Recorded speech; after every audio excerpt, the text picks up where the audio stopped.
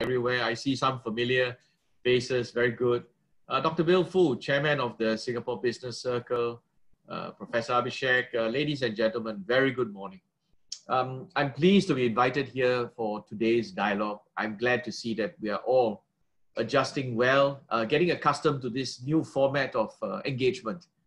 While video conferencing is not a perfect substitute for physical meetings, it does give us the opportunity, at least for me, to engage with people from outside of Singapore. So a big warm welcome from those who are dialing in from outside of Singapore. And I'm very grateful for this opportunity. As the professor has said, I'm the Chief Executive of the Cybersecurity Agency, CSA for short. We were set up about 5 years ago to protect the confidentiality, integrity, and availability of the computer systems, networks, and information that make up Singapore's cyberspace. But more than that, I don't see ourselves just as a technical agency. I see CSA as the custodian of public trust and confidence in digitalization for Singapore. I'm speaking to you in interesting times. COVID-19 has forced many of us around the world to adapt to a new way of learning, working, and living. It's vastly accelerated digitalization around the world. This opens up numerous opportunities. Digitalization promises greater efficiency, improved convenience, broader participation, and better services, potentially for everyone. For example, The Economist recently ran several articles espousing the benefits of a national digital identity to facilitate the provision of government services online.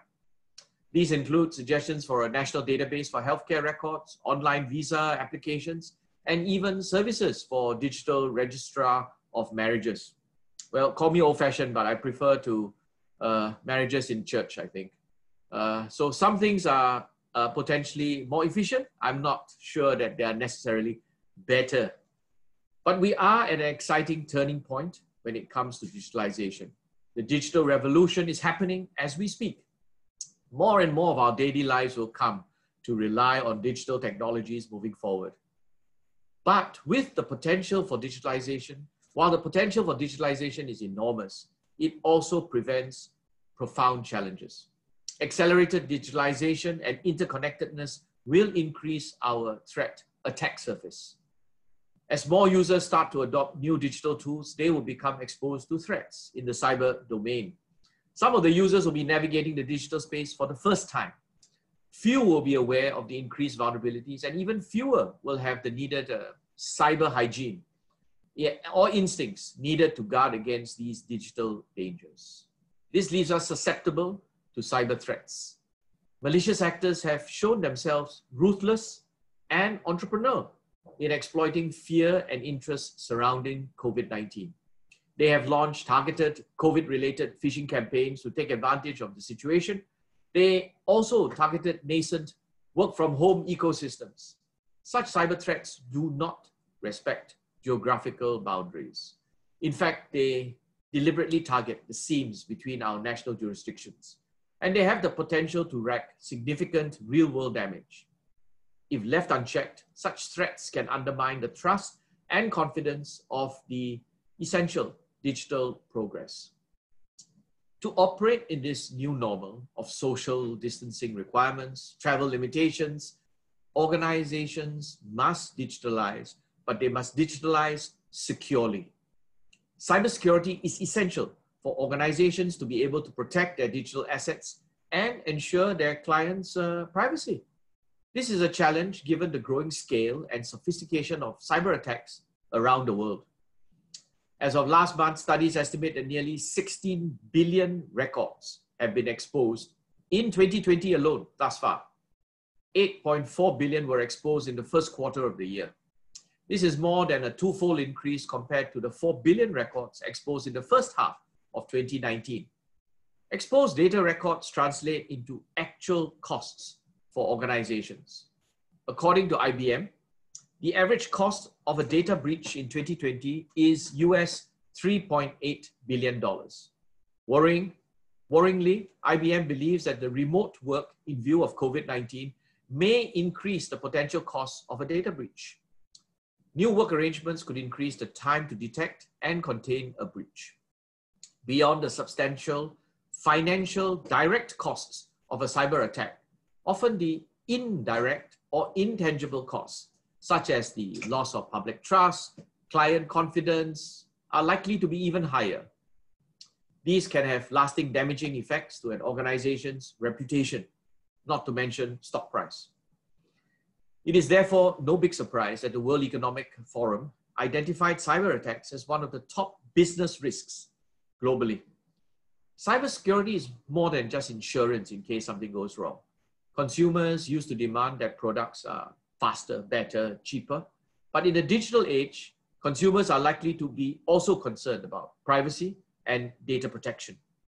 Strong cybersecurity and commitment to protection of digital assets of your clients is a strategic investment, and it can be a key differentiating factor between you and your competitors. As such, I urge you to treat cybersecurity as a core component of your business. Cybersecurity, of course, must be considered in context. There is no one size fits all. Just like any business decision, cybersecurity decisions are contextual. They should be revised as the situation evolves. Let me illustrate with an example. Say you're leading a bank. Traditionally, your bank would not allow for client data to be accessed remotely, or removed from the office. However, because of COVID-19 and work from home, new social distancing requirements, the majority of your employees are suddenly required to be out of the office, to be working from home. You need to meet urgent ground needs, and it's likely that you would make certain allowances that may allow you, that you would not have made under the previous circumstances. This is essential because work needs to continue. You may allow for some data to be accessed remotely from people's homes. Hopefully you have put in place some technical security measures in place. But what it means is that there has been a change in your organization's risk profile. There is an increased exposure, for example, to cyber risks. After COVID-19, firstly, people are accessing the data from home. They are using unsecure home networks. Secondly, there is no guarantee that you know who else is looking at the data when they're in the home. Is someone looking over the shoulder?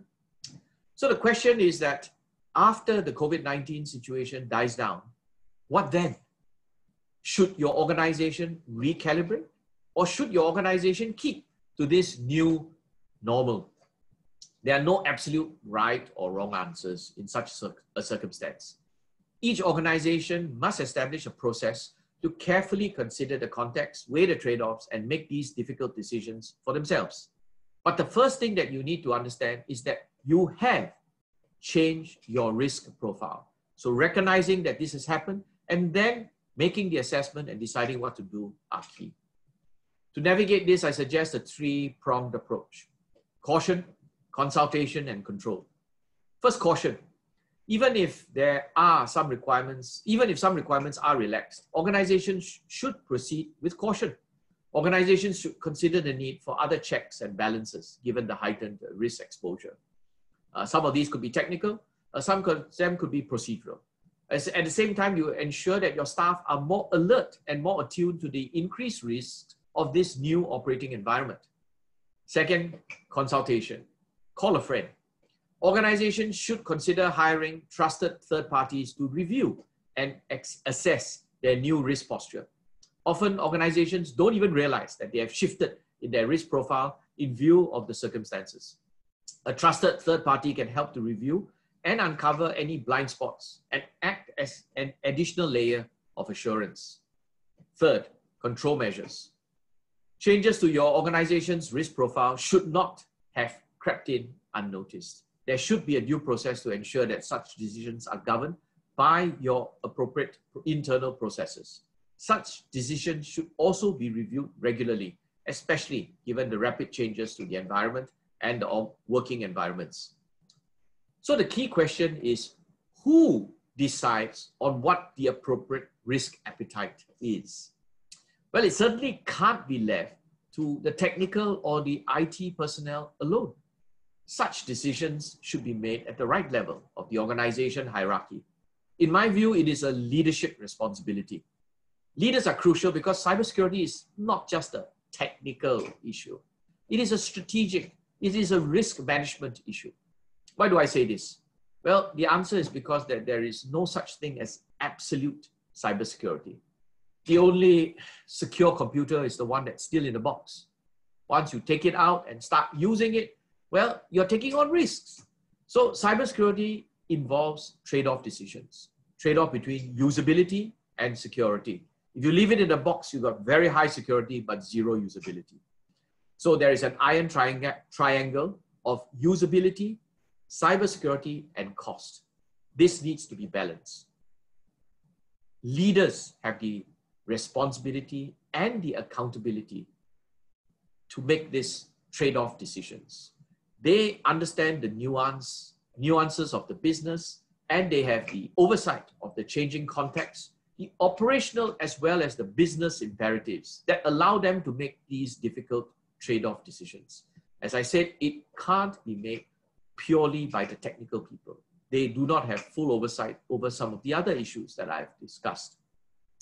After all, think about it from the perspective that if something goes wrong, it will be the leaders themselves sitting at the press conference explaining the breach.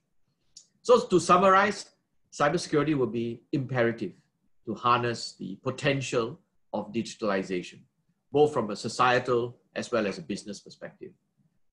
I argue that cybersecurity is a core business proposition, and it is crucial as we adapt and adopt the new normal.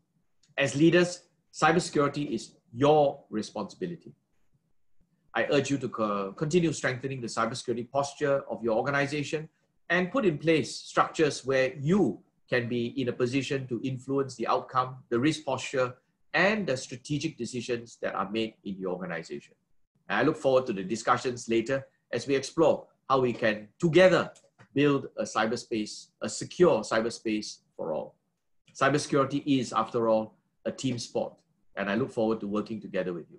Thank you very much. Okay, thank you very much, David.